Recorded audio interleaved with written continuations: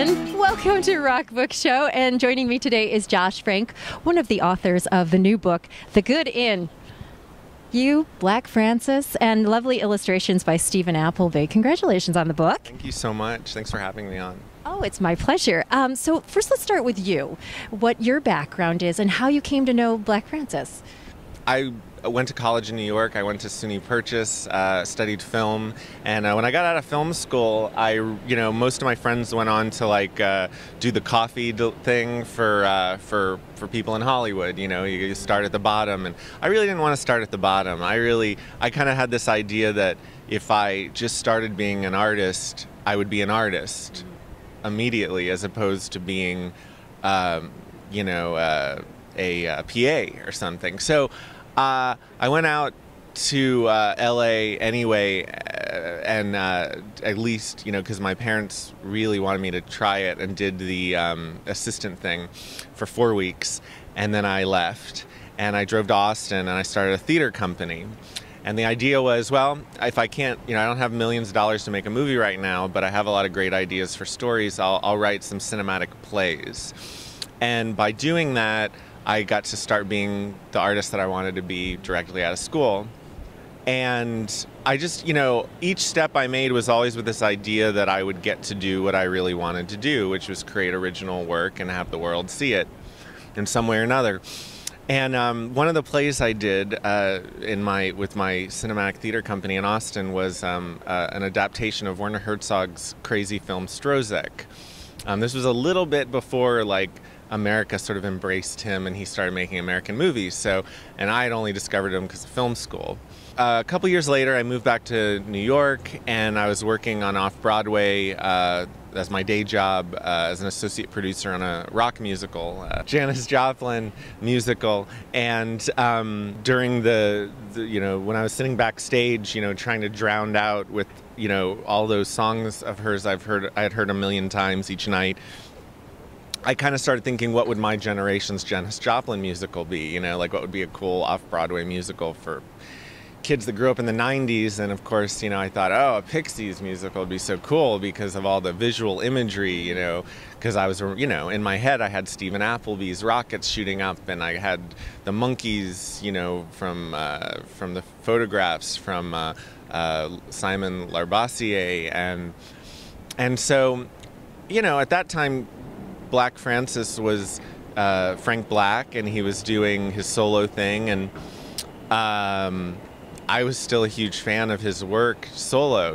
To me, he was never just the lead singer of the Pixies. He's a musician, and so everything he did was a part of his canon, and whether it was as good or not as good, or as strong or not as strong, or whether it had Kim or it didn't have Kim, it was this artist, that I loved. And so I was just really curious, what was, he was in this band that really wasn't very well documented in a modern sense, and now so I thought, well, what the hell, I'll reach out and see if he's interested in me trying to write a musical about his life, How do you start that letter? Dear Black Francis. Yeah, well, what I did was I found who his agent was, and I emailed his agent. It must have helped that it was the earlier days of email, and so a lot of people weren't getting emails, You could still get through. So I was maybe one of 10 emails in the day instead of 100, but I got an email back that he would meet with me. He was interested in hearing about Werner Herzog, because that was on my dossier that I had staged. So from the beginning, our connection was based on oddball film ideas. So his manager said, Charles is in LA, where are you? And so I wrote, well, I'm going to be in LA tomorrow for a week, and I can meet him if he's free. And he wrote back saying, okay, great, see you tomorrow. So I looked at my bank account, and I was gonna say, did you really have this trip? I looked at my bank account, and I had about $900 in there, and I found a ticket for about $3, and I took a plane out and met Charles for Black Francis for a martini at Mousson Frank's and that was the beginning of it. And that morphed into my first book, the Pixies biography, which then morphed into my second book about Peter Ivers, because in my research for my first book, I discovered that, in heaven, that the Pixies covered was by this oddball, amazing character, sort of lost, wonderful, important pop culture figure who was, mysteriously murdered sort of in his prime in Los Angeles, and which then led to me and my book agent being, all right, what are we going to do next? We had two, never thought we'd have one, and I wasn't sure. And then, me and Charles, kept in touch over the years, and I was moving on from books into, more just concentrating on screenplays. And Charles had an idea for a movie, and I was sitting there with him, having just had a couple of really great scripts of mine get really close to getting made, but not. And I said, look, man, this movie's going to get made. I know it, like this, The Good End, this idea, it's great. We can do it. But I'll tell you what, I think we should try it different. I think we should think different about getting this idea out there. People that are making movies now, they're going up against, the studios if they're doing it with Hollywood. They're vying for money on from independent film producers on the other end. I think we should just get this idea, get this story out there however we can. How would you feel about me pitching it to my book agent? And let's write the movie as an illustrated book. Let's get the movie out as a book first and get people excited about it. And then the people that get it, the people that love it, they'll come to us. Whether not necessarily like a big studio, but like even just some guy, that like speaks French and is really good with like digital effects or something. It's like, I'm in, like, great. This is our net to like find our people to make this happen. So that was sort of the idea. And actually, before the light bulb for the book, the first step really was my idea to bring in Steven Appleby to sort of do storyboards for our movie. And then together, those ideas all melded into, wow, this would make a really cool book. So just to go back, so this is a soundtrack of a film. Do you want? It's a book based on a soundtrack that has not yet been scored to a movie that has not yet been made about the first narrative pornographic film ever to be released. Which in itself, you're already intrigued. When I read that in the introduction, I'm like, okay, I have to go because this is just the craziest thing. But you're talking about the collaborative process. This is such an interesting way that you all did come together, because you're bringing in your three different arts elements and you're doing it over the phone and the internet. And so what is that like? It was cool. We each had our role, like Charles had this vision and an authentic, very authentic vision that he wanted there were rules in his head that were clear, and so when I came to him to flesh it out, my job was to flesh it out and put it on paper, and so when I would come back to him with my different ideas for fleshing it out, some of them were thumbs up and some of them were, no, that doesn't work. That doesn't work in the authentic idea I have here, or I don't see that, or I don't get that. I, found a way to tell his story in a book format by using my years of writing screenplays and plays and biographies. And so then once it was on paper, I sent it to Appleby over in the UK, and he read it. And then I wrote out lists of like what I thought the most active, important images for any given moment was that and then also Charles as well. Again, I felt like sort of like a translator of Charles's mind. So it's like, even though Charles wasn't like, we need a picture of this or we need a picture of that, from knowing what was important to him, like from being very aware of what Black Francis what the driving force of his interest was, I was able to say, Steven, I think we definitely need, this picture of Soldier Boy and Rousseau, his commanding officer, looking up at the Aina ship with Nicole in the background, and he's like, well, she's going to be very small. That's how he talks. She'll be very small. She'll be very small. He's so great and so sweet. And his demeanor is just like, is so classical, and you feel like you're at the round table at the Algonquin, exactly. And we were there actually for a drink before the night before the event, which is awesome. But anyway, I digress. And this Abby's like, she'll be very small, and I'm like, yeah, I know. I think that's cool because it's like, you won't see her even because it's at the beginning, but at the end, that's the reason that's why she's there at the end, because she's actually there at the beginning. And he's like, oh yes, I see. That's wonderful, And then he'll add in little elements of then he gets it. That then dictated his direction with other images I'd say half the images were ones that were directed, and half of them were ones that he wanted to do from that he was inspired to do from the text.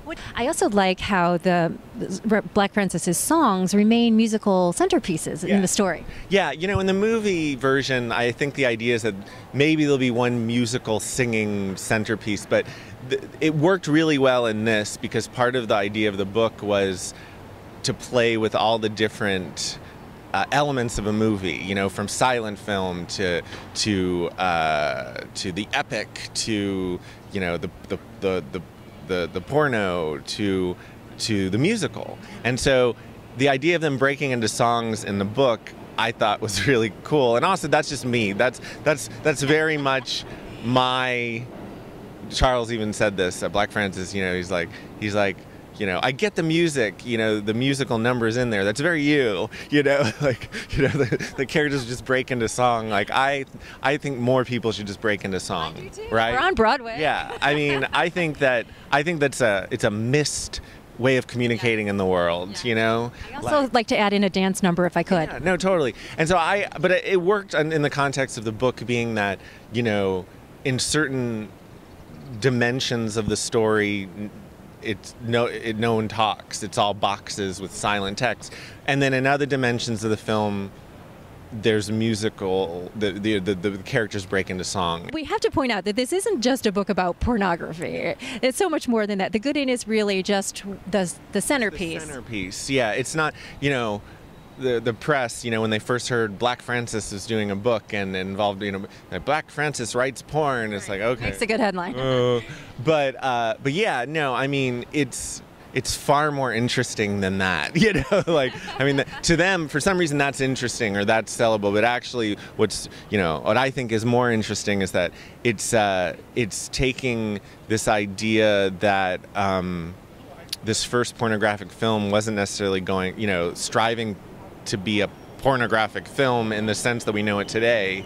A pornographic film now has a very specific purpose. Back then, it wasn't for the purpose that it wasn't the same meaning, that is now placed on it. We're in Times Square. We were in the, before it was cleaned up, it was the home of pornography and the pornographic shops and nudie bars and stuff. But back this first movie was just, these were the French artists that were doing all of the most original creative endeavors and playing with the newest technologies. They played around with all these different things, with movie cameras, with painting, with photography. And so these were the guys that first were like, well, we've told this story, we've told that story, we've told a love story, we've it's all very, but we haven't really told a story about, that involves people having sex or something. So it's like, well, how would that work? And so we kind of were interested in the idea of the mechanics of that, the sort of deeper layers of that, like who were these people, who were these filmmakers, who were these actors that were in it, and using that as the backdrop. And also from the research, the whole idea that, the film stock that was used for these early experiments with pornography, it was the same material that was then used to, in World War I, to blow shit up, and also it was destroyed because of moral codes and then repurposed to kill people. Right. And like that kind of stuff, it was just like, it was sort of, that was the deeper, the idea that there was this like deep literary stuff underneath pornography was well, to me, that was what was intriguing to me, and I'm sure that to Charles that was part of very active. And also, I think he thought that the whole idea was very rock and roll, actually, in a sense. Yeah. Nitrocellulose is pretty dangerous. Yeah, no, and in fact, we argued we fought over the title of this because he wanted the title all along to be Gun Cotton, because he just thought that was really rock and roll. Gun Cotton is nitrocellulose. I agree, and but we made a deal, and the deal was the book would be called The Good Inn, because I just thought it was perfect for that, but that the movie would be called Gun Cotton, and the soundtrack that he has always planned on doing for the story would be Gun Cotton. I'm kind of curious about Soldier Boy, why you left that as his name and didn't give him a name. Well, it's because the main source material I had to begin with was Charles's, these demos that he did, that Black Francis did with Joey and David Lovering before they started recording their new EP stuff. Like it was like a way of sort of putting their toe in the water and sort of feeling out, trying to play again. And Charles thought it would be cool to have sort of something that was enclosed, and that was sort of like a song cycle, a world that was controllable. So he had this idea for this film, and he used that story to create this song cycle that then they would make music to sort of get started playing music again as a band, which they hadn't done in so long. And so when after our first meeting about the idea, he sent me those demos. It's like 15 of them, and I remember the file was called Pixies, Pixes, because the three of them had done it, without Kim on it, and in the email he said, Avi, he said something like, if we ever finish these, I'll add the other I in, or something like that. I don't know. It was cute, and they were being very playful about it and very relaxed, and just trying to, But these songs were great, and the lyrics were really and that's why I had to have the lyrics in the book. I had to make these song numbers because that was really the initial spark that lit this whole project, was the lyrics from these demos, and the songs referred to his character as Soldier Boy. And in the first meeting we had, what he said to me is, I have this idea for this story. It's about this character called Soldier Boy, and so he called him Soldier Boy, and I liked that. I thought that was kind of neat, especially because it really worked for the whole idea of this lost, silent, pornographic film of who we don't know anything about, or about the people in it. So that guy in the movie didn't have a name. He was just the Soldier Boy who met the innkeeper.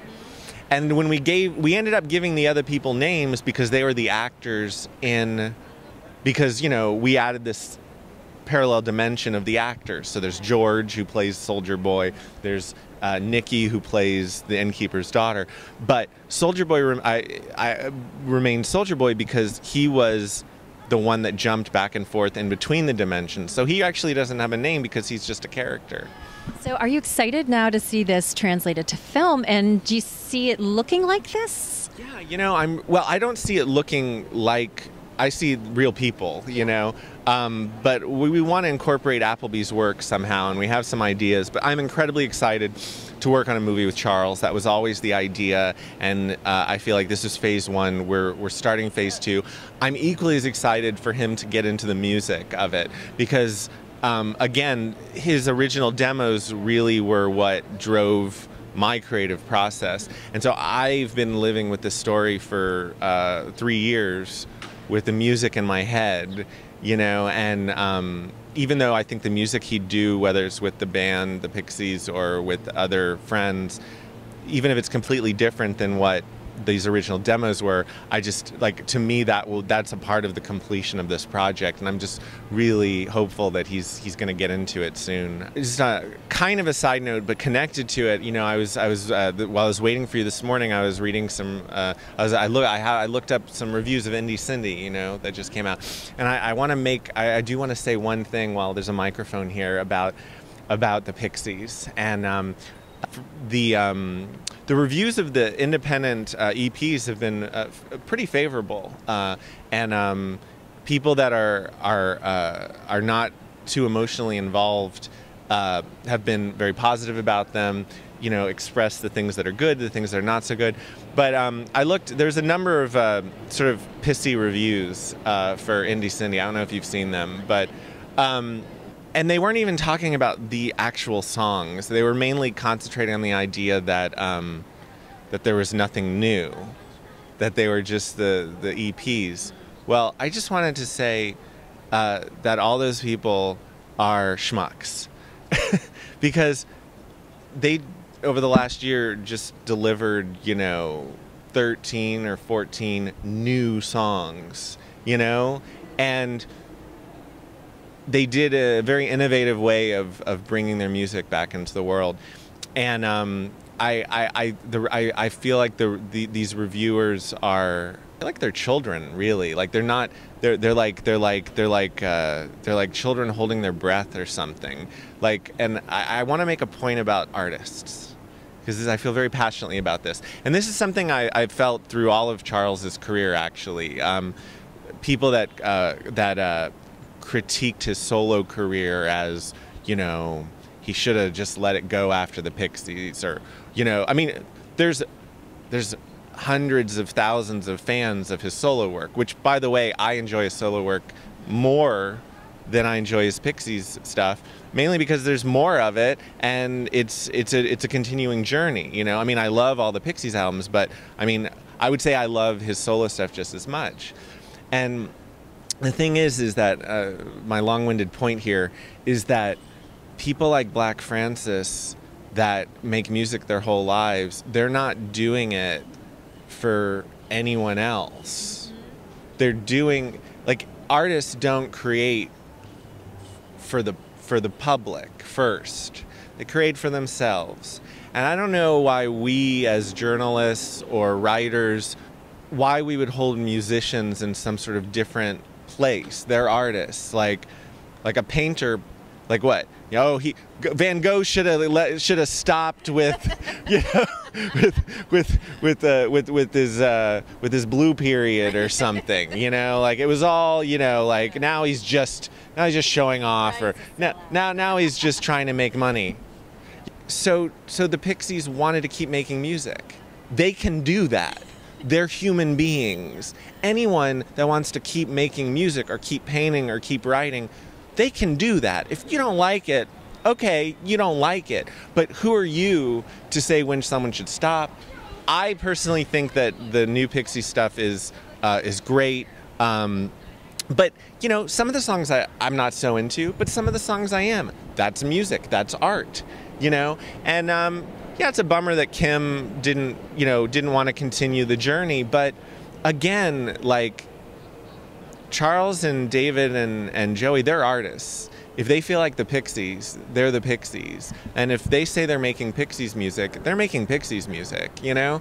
I'm thrilled that they're still exploring. It's just funny because I saw this 10 years ago, you know, when he was doing his solo career, and he put out Dog in the Sand was when I became got to know him. And it's like, I thought this was all good stuff. You know, yeah, it wasn't the Pixies, but I wasn't comparing it to it. This was this artist whose work was changing and adapting, and he's growing. These people are growing. And, you know, it's something that really bothers me, you know, not just about, you know, how people write about the Pixies, but how people write about any musician in that sense. It's like, let's remember that these people are artist kids, you know, and not here to serve you and your ideal vision that you had when you were 18 years old, you know? And that's one of the reasons I'm really kind of proud that the Good In book came out really actually the same week that the new Pixies album came out, is like, well, this just goes to show that, you know, to me this is like perfect, because this shows that Charles is an artist.